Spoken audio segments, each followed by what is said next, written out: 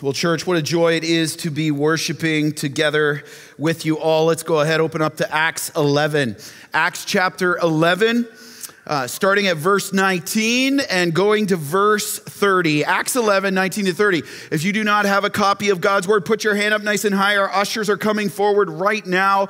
We want to put a copy of the Bible in your lap. And if you do not have a copy of God's word at home, then please keep that as a free gift, as our way of encouraging you to continue to do a deep dive in God's word every day. You will never regret it. And our text tonight is on page 536 of those Bibles that were just handed out. 536. The title of our message tonight is Stronger Together.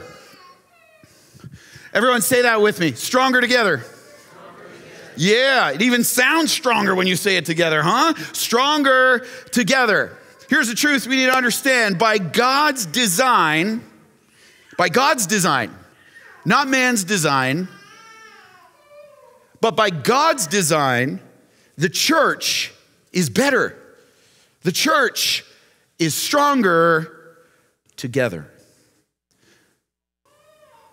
Churches, Christians, are not meant to operate as silos. And we see all through the New Testament and central to the book of Acts, we see that God's plan for the church is to be partnered together on mission. This is known as the doctrine of interdependence. Is that one you hear very much? Doctrine of independence. Put your hand up if you heard of the doctrine of interdependence before.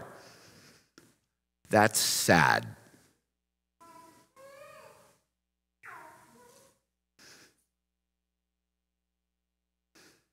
And it's no wonder, especially the church in North America is pursuing this individualistic, competitive spirit with one another. It's the doctrine of interdependence. I love how the president of Great Commission Collective, Dave Harvey, put it this way, whose book inspired the title for this message. You'll see it on the screen. He says this: churches achieve together what no one church could accomplish alone. That is so right. Churches achieve together by the power of God in their midst what no one church could ever accomplish on its own. Do you believe that? Welcome to the doctrine of interdependence. There is more kingdom expansion. There is more glory of God revealed. There is more gospel proclamation. There are more lives saved and transformed by the gospel. There are more churches matured and equipped. There are more churches planted. There is more sin defeated. There is more mission faithfulness. Why? Because the church is better, say it, together. The church is better together by God's design. But here's the problem. And our little straw poll there of hands going up reveals it. Problem is unbelief. That we are truly better, truly stronger together. Individually, as we strive together here in the local church right here, side by side for the gospel, we're not living in silos. But then also church to church. Church to church. We don't believe that. Otherwise, we'd see way more of it. And we would have the missional mindset in our lives to prove it. See, we may say we believe it with our mouths. We've got the theology maybe down, but our actions show apathy and unwillingness to count the cost to do so. And what's the result? We see it all over the place. Partiality instead of acceptance. Individualism instead of community, consumerism instead of service, isolation instead of partnership, competition instead of collaboration. You don't think that's plaguing the church today? Going for the same piece of the Christian pie? Inward focus instead of a kingdom mindset, and a mission hindrance instead of mission fulfillment. And here's what we're going to see tonight from Acts chapter 11. By God's design, If we're not willing to stand together, we're standing in God's way on mission. Just go back to 11, verse 17, and you'll see that. If we're not willing to stand together on mission, we're standing in God's way in the mission. The only way we see God's mission fulfilled through his church as he intends, the only way we see the lives God desires to save, the church he desires to build, is if we do it together in his power.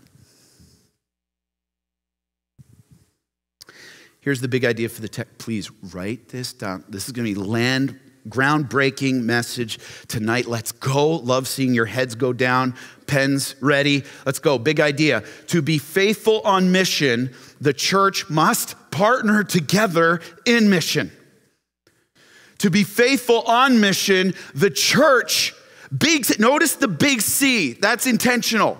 This isn't just one little local church doing it. It's the big C, the universal church, must partner together on mission. And let's get some context for our text of what brings us to Antioch tonight. Chapter 11, verses 1 to 18, if you remember and you listened to last week's message, Peter has just given the Jerusalem church an update on how God had poured out his Spirit on the Gentiles and made it clear that salvation was not just for the Jews, but for the Gentiles, the non-Jews as well. He made it clear there is no partiality. Here's another way to put that in today's lingo. There's no tribalism. There's only one tribe in the family of God.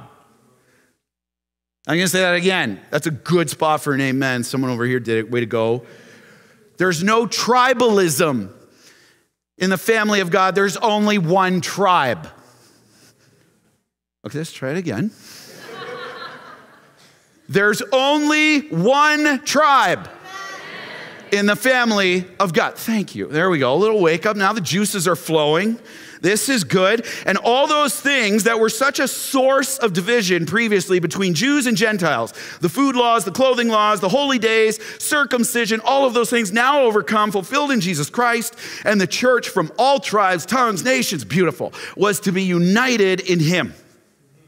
Peter reports this to the church, and after initially criticizing him for his association with the Gentiles, the Jerusalem church affirms the work of God after hearing the testimony of God's work and the inclusion of the Gentiles after hearing Peter's report. And the church in Jerusalem, as we're going to see, Lord willing, next year in Acts 15, when we get to the final part of the book of Acts, the Jerusalem church, they still had lots to figure out about how this relationship's going to work. There's been decades of hostility between Jews and Gentiles. And all of a sudden, they've just all been upended. So they got lots to figure out. But the crucial first step, if the church was to partner together on mission in being Jesus' witnesses to the ends of the earth, Acts 1:8, this was the first step. And this was a massive, crucial moment for the church. Verse 18, 11:18. Right there. Then to the Gentiles also God has granted repentance that leads to life. And now that brings us to Acts 19-30, our text today. And the focus shifts. I love how the Holy Spirit does this through the writer Luke. Focus shifts from the church in Jerusalem to the church in a place called Antioch. I love the Antioch church. Okay, there should be a map. Jesse, you got a picture of Antioch there? Okay, there's Jerusalem on the bottom. It's circled. Antioch is about 300 miles north of Jerusalem. Okay, it's in Syria.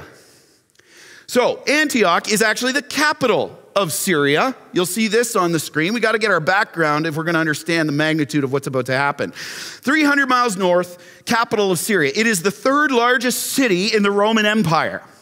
Why? Because Antioch was a major port city. And so you had people from all nations coming to Antioch. It's like this big crossroads. You have people literally coming from everywhere. Oh, wait a sec. Does that remind us of a city that we live in? Yes. One of my favorite things to do with my wife on my day off, sometimes we'll do this when we go downtown. We'll go to like where the embassies are and just take a little selfie. We went to France today. Woohoo! Like, that's so cool. It makes everybody jealous. But here's the thing. Like, we love that. But the Lord has literally brought the nations here, just like in Antioch. But here's what happens when all the nations come together. Like we see in Antioch and here today. It's religiously pluralistic. It's filled, saturated with paganism. Paganism. In fact, in Antioch, there was an entire island, a whole island just devoted to the temples of gods. A whole island. Just devoted to different temples of different gods. There was a basilica devoted to cults and cult prostitution. There was a massive pantheon of gods, Zeus, Apollos, you name it. And so look at the contrast from verse 18 to 19. You got the Jerusalem church on one end. These are your conservative brothers and sisters. And then look how the Holy Spirit flips the script and gets to Antioch in 19. If the Jerusalem church was considered the right wing, the conservative ones, Antioch was definitely the liberal bros and sisters. Right? Like you couldn't get a bigger contrast between the two. I just love this. And it is here in the misfits of Antioch that God uses as the launching pad, oh, I love this, watch this, for international missions and church planting all around the world. Antioch is the first international local church made up of Jews and Gentiles. It's the first one. It's the first international local church. It's the first Gentile church plant. Antioch. Amazing.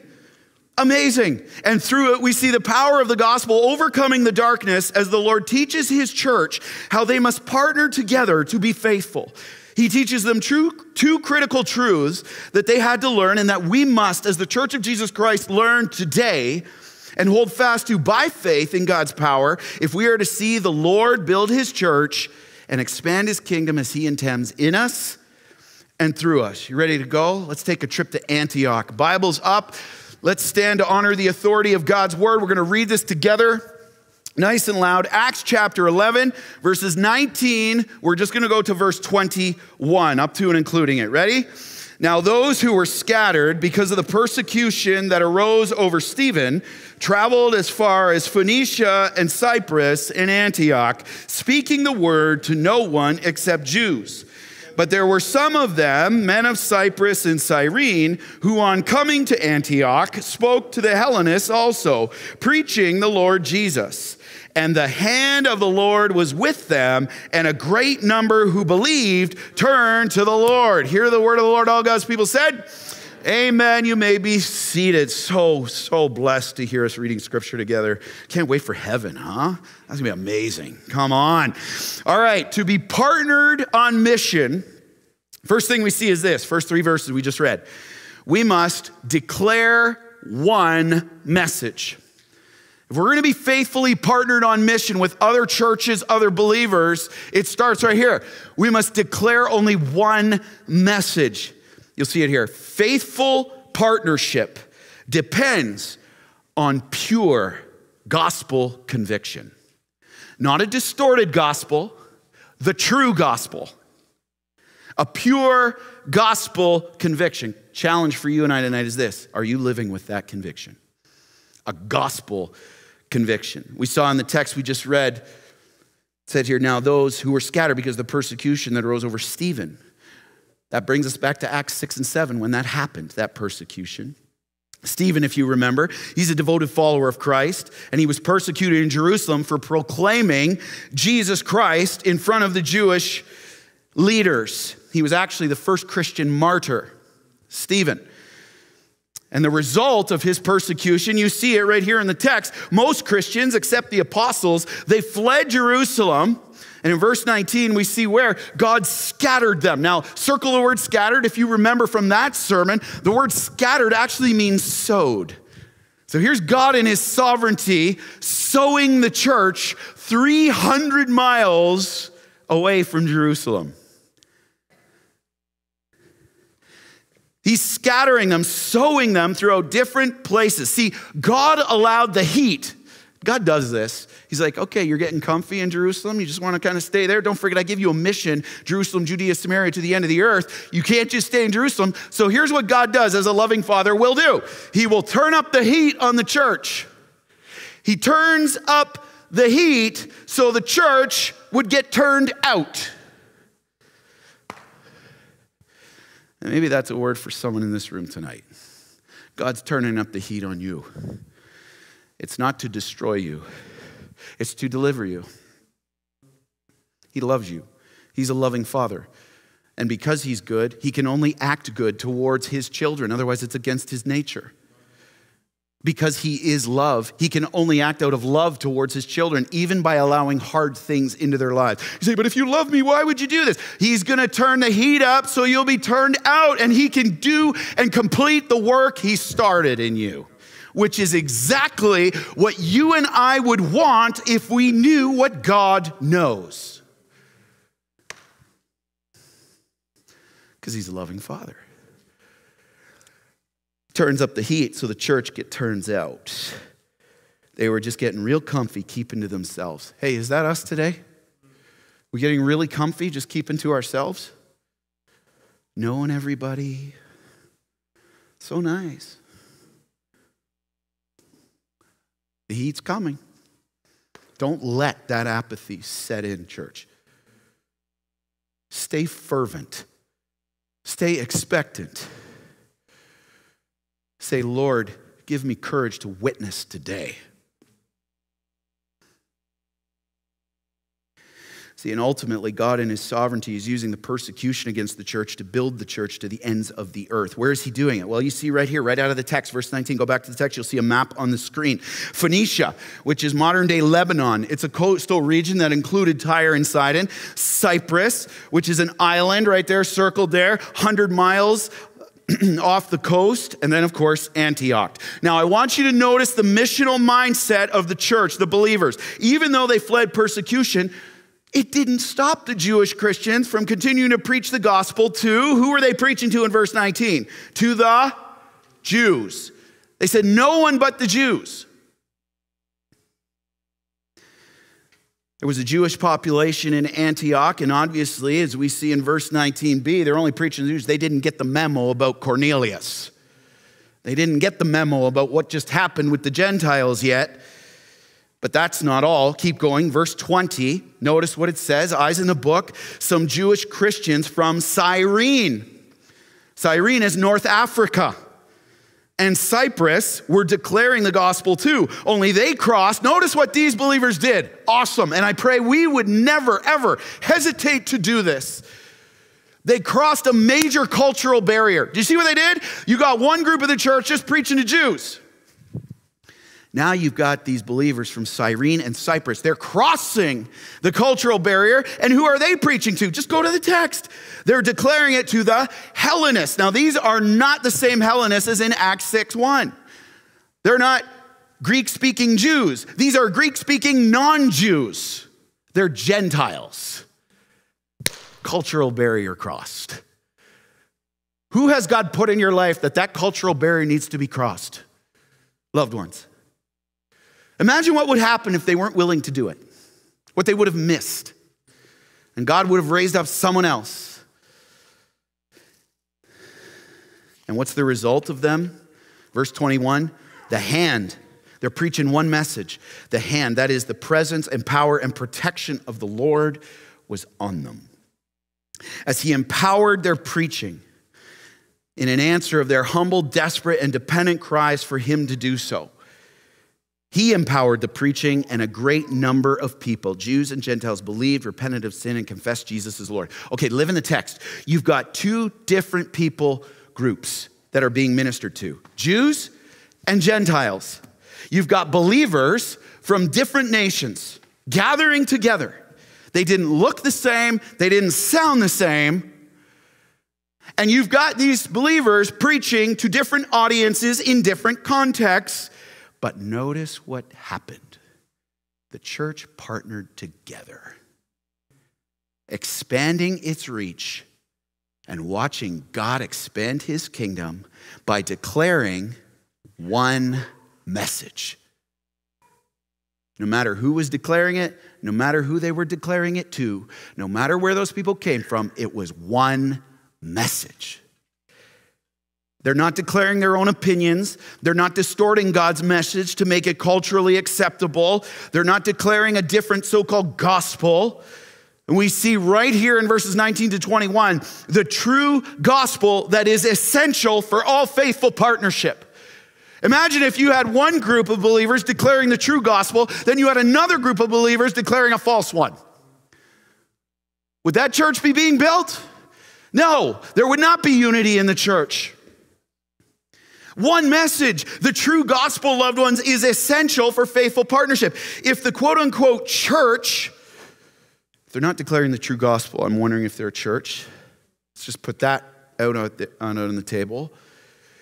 But if the so-called church or organization, what we would call parachurch ministries today, if they are not declaring the true gospel,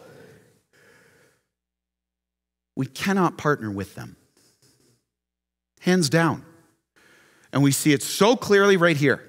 And we're going to see it clearly again in a moment. Why? Because the gospel, the pure gospel, the undefiled gospel is our foundation. We have nothing to partner on if it's not central. The pure gospel, not just people who say, yeah, I totally believe in Jesus. Okay, you're good. Be discerning. As elders, when there's opportunity for partnership, when people come to us, we need to carefully weigh that out and take our time to discern. Because not everyone who says they believe and live out the true gospel does. And it's a way we protect this church from division. Because we love you. And in fact, Paul makes this so clear. Galatians 1:8, you'll see it on the screen. If you don't think it's a big deal, you say, what's the big deal? They both say they believe in Jesus. Really? Here's the big deal. Acts 1:8, you'll see it on the screen. Paul says, but even if we or an angel from heaven, pulling a little more rank than you and I, even an angel from heaven should preach to you a gospel contrary to the one we preach to you, the pure gospel, the true gospel. Notice what it says. Let what? Let him be accursed. The Greek word for accursed means anathema. It means let them be devoted to eternal destruction in hell. You think it's a big deal to God that his church be partnered on the true gospel? You bet it is. Sure, look different. Sure. Sound different. Sure. Don't divide over that stuff, but preach the one message. Preach the one message. That's a sobering word right there. See, this is the one message Christ gave his church to proclaim. It is the one message that ultimately fulfills the Great Commission by the power of the Holy Spirit, that the hand of the Lord will be upon as it is proclaimed. It is the one message and the one that all faithful partnership depends on, the pure gospel. You say, what is the pure gospel? There's so much distortion. Get ready, tune in. Jesus Christ, the Son of God, the Lord of all, came to earth, left perfection in heaven, and came to earth as fully man and fully God. Two distinct natures, yet working in perfect unity. Two distinct natures. Fully God-man, lived a perfect life for 33 years with no sin, conceived by the Holy Spirit through the Virgin Mary. Perfect life for 33 years. Did not sin once, and he went to the cross to pay the penalty for your sin and mine, the very sin that separates us from God, and that we needed a Savior to deliver us from. And he died on that cross, and he rose again, defeating the power of sin and death, as the curse of sin that is on you and I without him was placed on him. As 2 Corinthians 5:21 says, he who knew no sin, Jesus Christ, never sinned once, became sin for us, that in him we might become the righteousness of God. So that when God sees us, if we have repented of our sin and trusted in Jesus as Lord, saying, I can't be the Savior of my own life. I can never be good enough. I can never be successful enough. There is no other God that can deliver me. I don't care what name they hold. There is one name that is above every name. And that is the name of Jesus Christ. And maybe some of us in this room right now are believing a distorted gospel. Believing that the name of another God is going to deliver you. It won't. Maybe some of us are believing a distorted gospel and saying, well, I'm the focus of my own life. God's job is to bless me and make me prosperous. It's a false gospel that leads straight to hell. There is one pure gospel, and it's not up for debate. It's not up for debate. And Jesus died and rose again, defeating the power of sin and death, and now offers forgiveness and peace with God for all who, like the people in Antioch, repent of that sin and surrender to him as Lord and Savior. Have you done it? There's one message, one pure God. I don't care what this world tries to throw at you to distort that. I don't care what the critics are going to say. I care about, and we should care about, what God says. He says, I gave you one message. There's one way, one truth, and one life, and no one comes to the Father but through my Son, Jesus. Faithful partnership depends on a unified gospel conviction. We see it right here in Antioch. Despite their differences, the unified gospel conviction in both proclamation and application. Hey, brothers and sisters, if you made that decision to follow Christ, are you, like the brothers and sisters all over the world, what we see right here in our family history in Antioch, are you working together in asking the Lord to empower you to declare this one message that Jesus has entrusted us with across our cultural differences, across our different skin colors, across our different languages, across our different ages, across our different generations and life stages? Are you working together, loved ones, on mission to declare this gospel in your workplace, in your homes, around your tables, on the bus, in the locker room, in your small groups, preaching it to one another without partiality? Are you willing to go? And are you going to the unlikeliest of places, Antioch, to proclaim it to the most unlikeliest of people to receive it? See, this church, Hope Ottawa, is committed to this. As elders, this is our commitment. We are committed to this. Pray for us. It's not easy with the pressure that comes against us. Pray for us. Pray for this church. We are committed to this because we have nothing without it. And you may say this. You may say, I'm scared to declare this. Can I just? You're like, yeah, I'm not a Saul. I'm not a Peter. I'm not a Philip.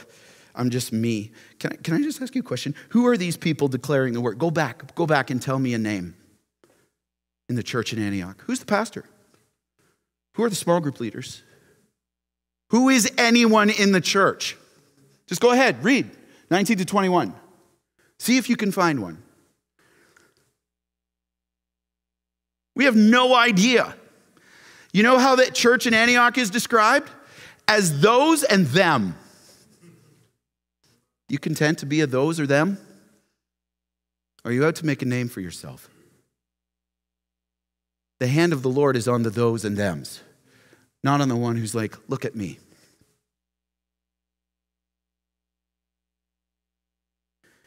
There's no big celebrity culture in Antioch. We don't know of any podcasts or book sales. We don't know of any celebrity culture here. We don't know of anyone striving for platform or prominence. Here's what we need to understand. These are ordinary people in the hands of an extraordinary God filled with gospel conviction. And this is a challenge for you and I. How many of us today, right here in this room, watching online, love you, miss you, come here soon. How many of us today are just standing in God's way, as we go back to verse 17 in Acts 11, standing in God's way because we're pursuing a platform. We're pursuing prominence. And we're not content to be a those or them.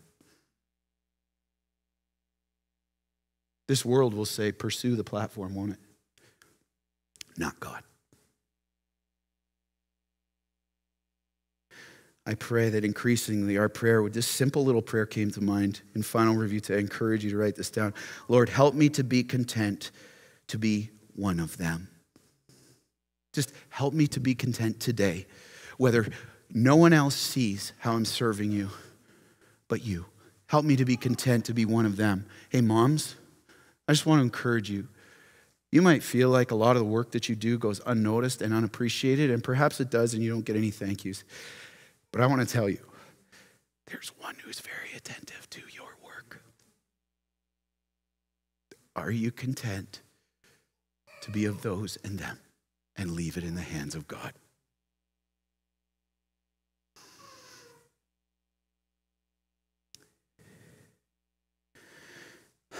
And if you're here and you've never confessed Christ as your Savior, as you hear that gospel declared, here's your challenge. Here's the command of God for your life. This is a command of God for your life. As he makes clear in his word, will you hear the gospel declared, and like the people in Antioch and people all over this room and all over this world, will you respond in repentance? That is turning from your sin and turning to the Lord, saying, Lord Jesus, I'm a sinner. You are the only Savior, and I surrender my life to you right now. He can do that. And you will have new life in him. That's a command of the Lord for you. Will you hear it and respond? To be partnered on mission, we must declare one message. And from this, last point today, pen's ready, here we go. We must engage one mission. If we're going to be partnered on mission, we must engage only one mission and not be distracted from it. Faithful partnership depends on Great Commission conviction. Question, are you living with it, loved one? Will you live with it? Look at verse 22. Keep going. So good. Back to the text. Verse 22. The report of this came to the ears of the church in Jerusalem, and they sent Barnabas. Hey, Barnabas is back. I love Barnabas. I hear Barnabas. I'm like, I'm all in. I want to know what he's doing. Barnabas is back. Amen. Yeah. Here it is. Upon hearing about the spiritual awakening that is happening in Antioch, the Jerusalem church, don't forget, it's like the mother church, if you will, at this time, sends out Barnabas to do what? Validate God's work. Like they sent Peter and John in Acts 8 with the Samaritans. Now they're sending Barnabas. You're going to just go make sure what's really happening is legit. And recall, Barnabas in Acts 4 and Acts 9, he's known as the son of encouragement, and he's from Cyprus. What a great, wise move of God. Who are we going to send? A guy to throw cold water on what's happening, or the son of encouragement? Yeah, we're sending the encourager. Get him going. And not only that, they knew Barnabas' background matched the background of the church. The son of encouragement from Cyprus to a church filled with Cypriots. Amazing. And when Barnabas, notice the text, he arrives in Antioch, he sees what's happening. We see three fruits of missional conviction that he lived with, and that this church in Antioch lived with, that both he and them displayed, that we must increasingly pray for and possess by God's power if we are to be faithful in partnering on mission with other believers and churches in the city, around the world, in fulfilling the Great Commission. Okay, ready? Pens up. Here we go. The life of commission conviction.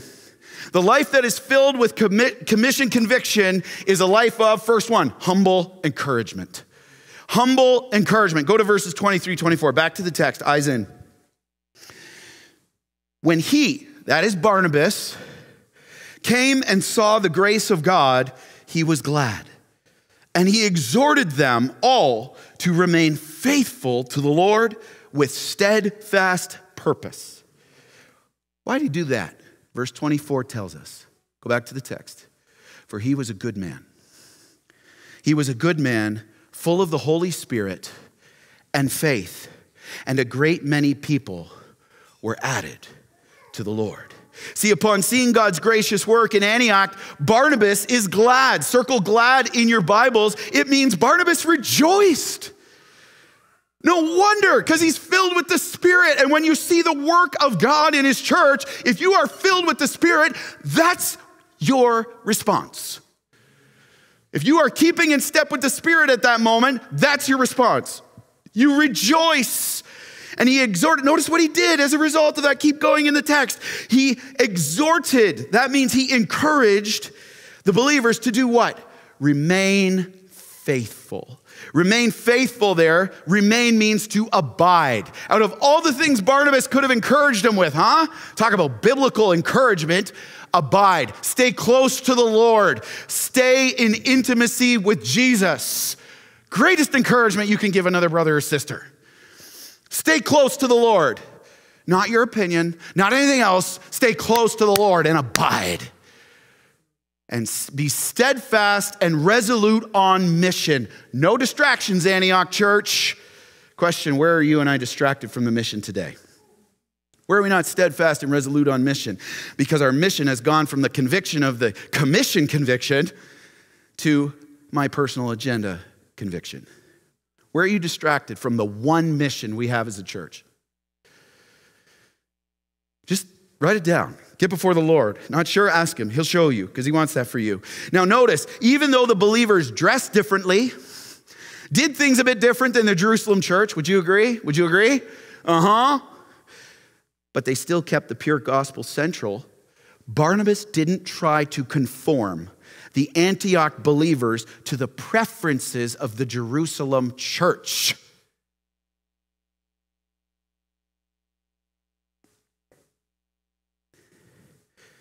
And he didn't quench the spirit.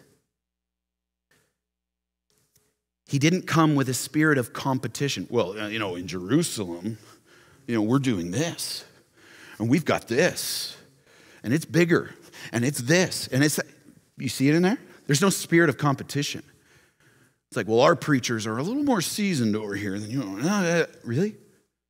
Notice what he did. Because he's filled with the Spirit and not filled with himself. Let that word just sit on our hearts for a moment. You filled with the Spirit or filled with yourself?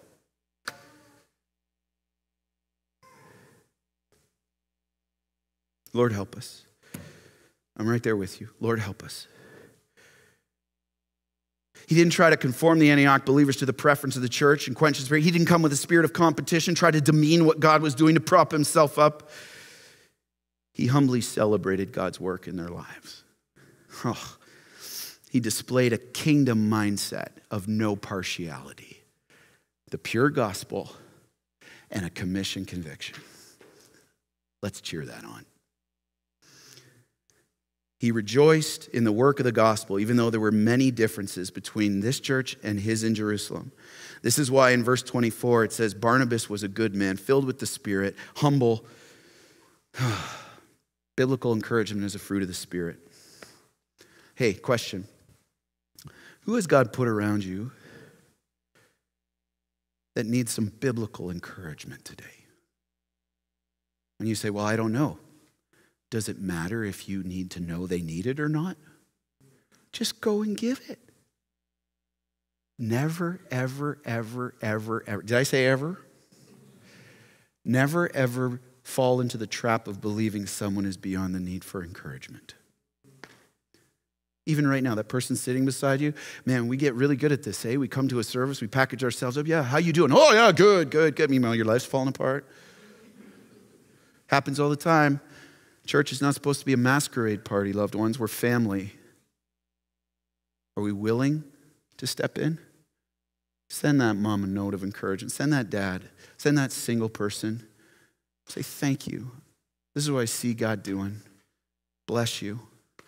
Never underestimate a person's need for encouragement. Let's be Barnabases all over this place. Because what's the result of his encouragement? Go to verse 24. Go back. Love the heads down. Love it.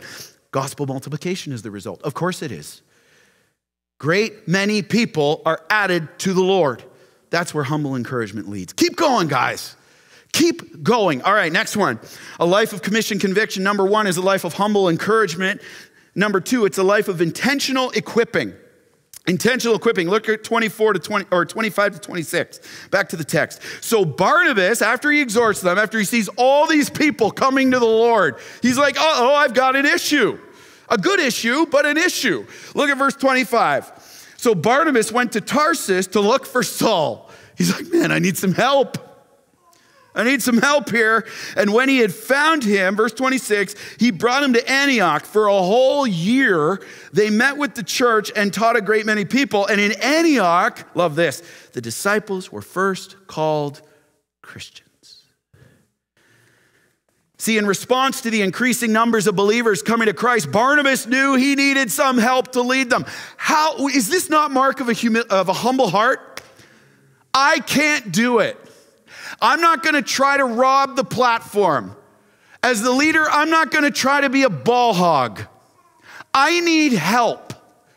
How many of us are just even right now unwilling to say those 3 words and we're gripped in whatever's holding us back? We won't say, I need help, because, then I'll be judged. And then Barnabas is like, guys, there's so many, I can't handle this.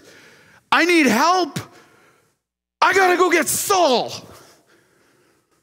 Now, interesting thing about Saul, he heads off to Tarsus to get him. You remember who Saul is? Saul was the very person whose persecution of these Christians led the believers to come to Antioch in the first place. Everyone say awkward. He's like, I gotta go get Saul. And they're like, wait a second, did you say Saul? We're here because of Saul. What are you doing going to get Saul? Oh, that's amazing. Remember, these are just normal people. Remember, this is historical narrative, which means this actually happened. It's like the guy who killed my neighbor. You're going to go get him? Can't you go get like John? Please. He goes to get Saul. And they hadn't seen Saul since the persecution. That was their last memory of Saul. 10 years ago. 10 years.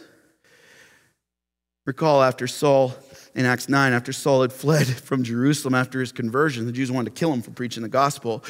He went to Tarsus. That was his hometown. And he had spent the last 8 years there ministering. Now, can I just do a side point for a moment? This is a very important truth we need to emphasize here about that, why context is so important, loved ones. Because today, so many people want the platform of Saul. They want the platform of Paul without the preparation of God for Paul. Paul has been sidelined for 8 years. Not sidelined from God's purpose. But during these 8 years, notice what God's doing. It's God's preparation process. He's been out of the picture for 8 years. God has been equipping, disciplining, training, forging his character and his competency to be the church planter and missionary God is calling him to be. And then notice, at the right time, everyone say the right time's God's time. It's not my time. Y'all didn't say the last part very loud. Yeah, okay, you sit with the Lord on that. At God's time, notice this, God opened the door for Saul to get to Antioch. There's nothing in the book about Saul pushing something's going on in Antioch. I want to get there because I want to get to the prestigious position again. Nothing. God gave Saul an open heart, and then God brought the open door. Why are you trying to push open a door that God's not letting you go through yet? Would you stop, please? Saul was faithful right where he was, undergoing the instruction and training of the Lord. Are you willing to do that? Right where God has you. Saul stayed committed to the mission wherever God put him and whenever. And now, Saul comes back to Antioch with Barnabas. He spends notice the text, he spends an entire year teaching, instructing, and equipping the Christians there in the word of God for the work of ministry, because now Saul was prepared to do that. He had no idea it was coming. Building up the church and the fulfillment of the Great Commission, Matthew 28. Go back to the book. Notice verse 26. God used Barnabas and Saul's efforts so fruitfully. Open heart meets open door. Prepared heart meets open door. That unbelievers in Antioch, steeped in paganism, notice such a difference. Notice verse 26. Notice such a difference in the believers that they gave them the name Christians. Notice the church didn't read the text. The church didn't call themselves Christians. And you might say, what about the original language? In the original language, it doesn't say it either. They didn't call themselves Christians.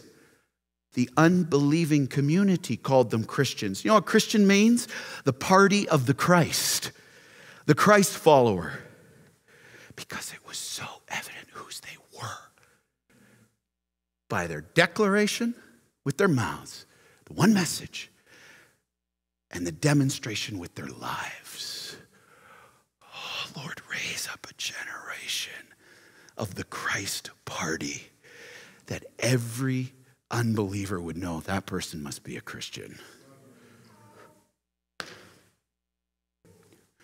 You want to see it, church? Same God. It can happen today. God hasn't changed. There was no denying it. See, the missional collaboration between believers and churches flowed from a unified missional conviction. The believers had one mission mindset. It wasn't how they personally could get ahead. That wasn't their mission. It wasn't to claim a title. That wasn't their mission. It wasn't to rise to the top, but through humble, intentional equipping, devoted themselves to building one another up to see the church strengthened and God glorified. And that all led to this missional conviction seen through number 3. The life of missional conviction, write this down, is a life of radical generosity. Radical generosity. Look at 27 to 30 as we close out. Now, in these days, prophets came down from Jerusalem to Antioch, and one of them, named Agabus, stood up and foretold by the Spirit there would be a great famine over all the world. This took place in the days of Claudius. So the disciples determined, everyone according to his ability, to send relief to the brothers living in Judea. And they did so, sending it to the elders by the hand of Barnabas and Saul.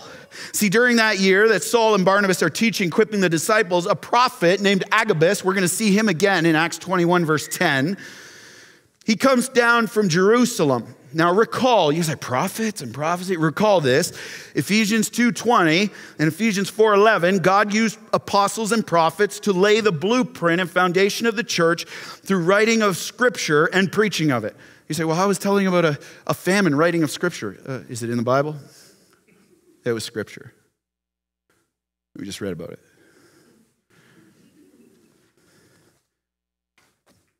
Okay? To write scripture, foundation of the church. And once scripture was written, this office, the apostles and the prophets ended. And now, Agabus, filled with the Holy Spirit, prophesies a major famine coming in Jerusalem all over the world. Now, this was the Roman Empire, known world at the time, and we know a famine like this occurred in 45 to 46 AD, and you see in the text during the reign of Emperor Claudius. Now, notice in verses 29 to 30, as the believers in Antioch hear the news that this is going to happen, notice what they immediately do. Radical, immediate generosity. They determine or resolve. I love that word determine. It's so good. They immediately determine and resolve to support the church in Jerusalem, who is poor and would need help. Notice the church in Antioch, they didn't think twice about it. They didn't wait. They're like, our temptation in our flesh would be like, famine's coming, well, I better hold my own and just see the impact it has on me. I got to make sure, like I just got to hold, if that's coming, I got to put it away. I can't give it. I can't be generous. No. Notice this. They didn't wait till they were in a better financial position, or they didn't just, let's just wait out the famine and see how it goes and we'll give from our abundance of leftover. They didn't do that, did they? Everyone say, no, they didn't. They didn't even, and here's the thing. Isn't it easier to be generous with people that we know intimately? They didn't know the church in Jerusalem. They were 300 miles away in another country. They didn't know them. It didn't matter. Do you know why? Because they were family.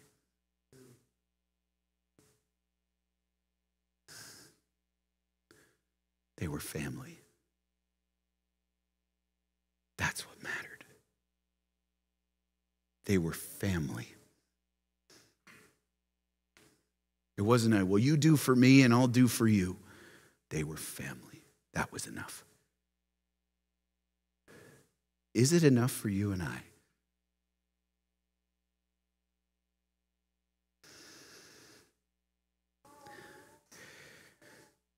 They knew the church belonged to Jesus and their family. Their brothers and sisters had a need. And notice the text. Each believer gave joyfully, generously, and sacrificially, even in the face of a famine. It's not like the Antioch church was loaded.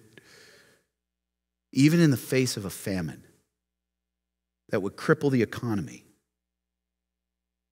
they gave. As much, notice how much they gave. I love the Spirit's inspiration here. They gave as much, notice the text, as they were able. That means everything they could give, they did.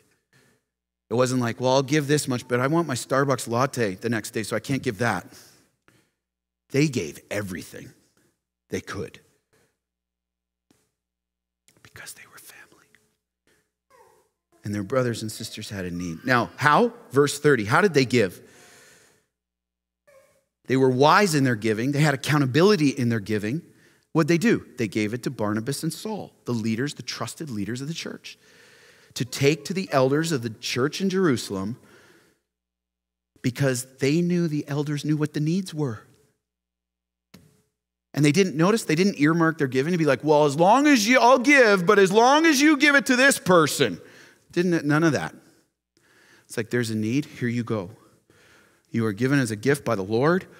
We trust in the Lord. We trust in you. Whatever the need is, whoever it's with whatever they could. Jews, Gentiles, standing in solidarity. What a beautiful picture of heaven. No wonder, everyone is? No wonder it was here in Antioch they were first called Christians. No wonder. Jesus says in John 13, 34 to 35, a new commandment I give to you, church, that you love one another. You're a family. Love one another. Just as I have loved you. You know how Jesus loved us? He gave everything for us.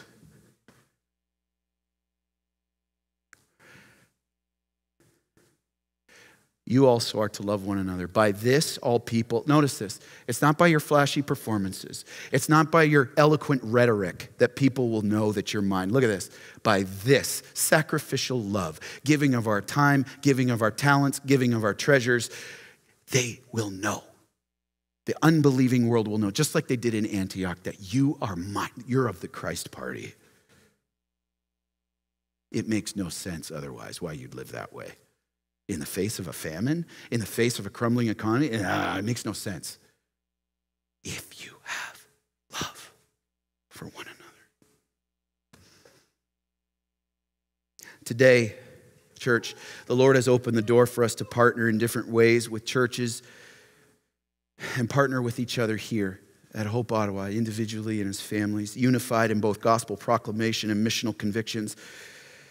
And as a church, we have opportunities both here in Canada and around the world. If you're wondering about the fellowship of churches we're a part of, go to gccollective.org. You'll see all the work of the Lord around this world. What he's doing is we partner together on mission, gospel conviction, Great Commission conviction, all together.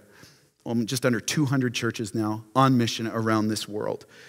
But also here at home in Samaria, Judea, Heritage Bible or Heritage College and Seminary. Go ahead, look on the website. You'll see all that they're doing to see church planters and churches planted and church strengthened across the nation and the world. Power to change and more possibly coming as we're seeking the Lord on that. And the Lord has entrusted us individually and corporately with so much. And hear the word of the Lord today. To whom much is given, much is required. To whom much is given, much is required. Faithful partnership depends on Great Commission conviction. Will you live with it? Will you live with it? Or are we more focused on our sports cars, padding our RSPs? Yes, be wise, but be radically generous. Just look at this list again. Are you living with this? Right there. Which one? Or more than one? Ask yourself the question. Ask the Holy Spirit. Are you living with a humble encouragement of your brothers and sisters around you? Are you glad? Here's an indicator. Are you glad and rejoicing when you see the grace of God towards them, what he gave them, and that provision that he supplied. Maybe that relationship, maybe you're longing for a spouse and you see a friend get a spouse. Can you, in that moment, see the grace of God and be glad? Or are you on a different mission? How about in the service opportunity that person gets that you want? Can you see them up there? Can you see them doing that and be glad at God's grace towards them? Or is your mission about you in that moment? What is it? How about us as a church with church size? Man, we tend to make church size the main marker of God's faithfulness to a church. Really? Really? Not according to God's word. But can we look at another church when God blesses them in certain ways? Can we look and be like really glad that they're proclaiming the gospel and more people are hearing about it? God brought a revival to Ottawa, but he used a different church to start it. Can we celebrate that? I sure hope so. I sure hope so. Loved ones, repent of where our arrogance is. That's blocking out humble encouragement. Here's another one.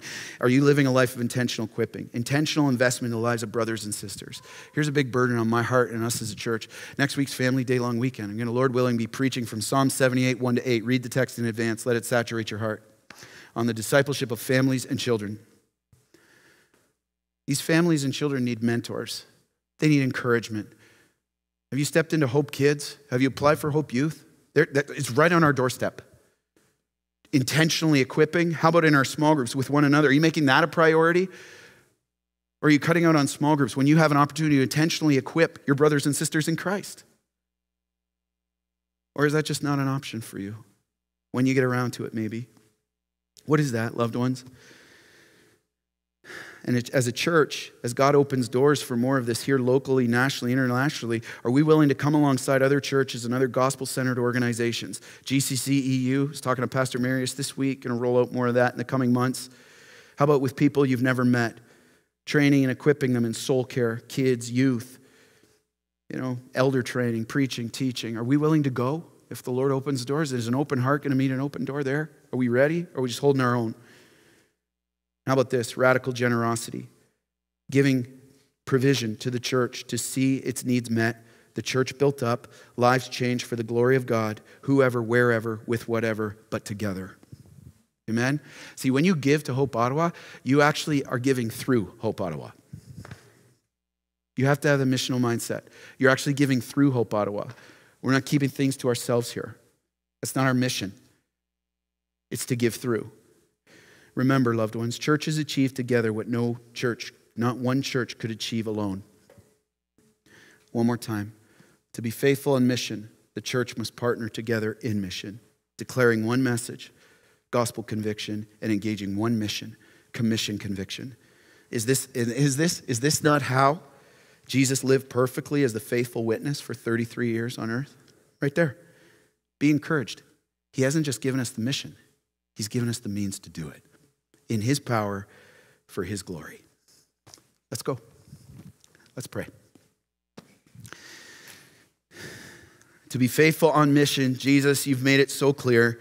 The church must partner together in mission. Lord, I pray this church, you would be mobilizing us as individuals, as families, corporately together as a family, for the mission of Jesus Christ, steeling up our resolve and conviction to declare one message only, to be grounded one gospel. One gospel. There is one gospel on which we stand. There is one gospel on which we declare. Give us wisdom to know who to partner with that shares that one conviction.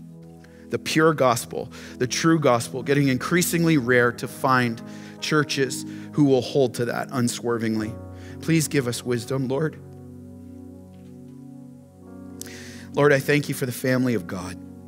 The church isn't perfect, but we serve a perfect Savior, a perfect head who has given this church and the universal church as a gift to us. The family of God.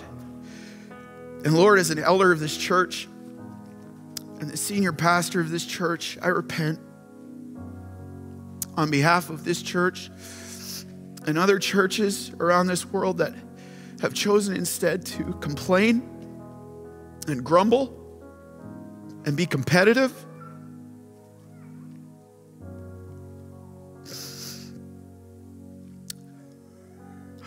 Lord, heal your church. Show us, remind us again and again and again that we truly are stronger together. Yes, there will be hard stuff.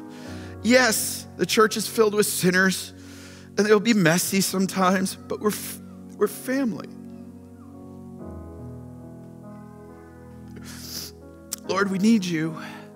We need you to live this way. And I thank you, Jesus, that you lived this way. You never swerved from a gospel conviction and a mission conviction. You did everything perfectly. The Father asked you, and you promised you would build your church. And so right now, I pray we just take a moment to repent, Lord,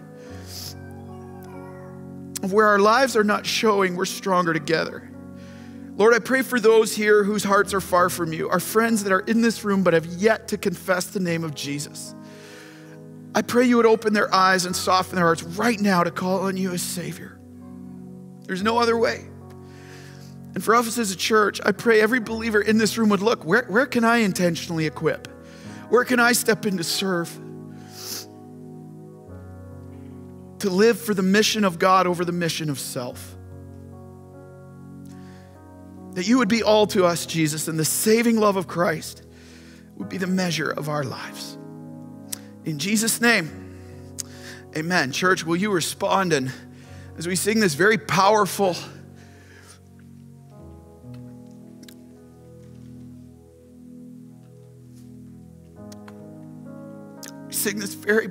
last song. I pray it would be an anthem. Sing it loud. That we would be known, the Christ Party. Maybe we'll take that to Parliament Hill, huh? The Christ Party. Come on. But when that line comes, let the saving love of Christ be the measure of our lives. You mean it? Then let's declare it loud together. That we would see the hand of the Lord on this church and on lives all over this city and around this world for the glory of God. All right? Let's go. Let's stand and respond. Sing it out.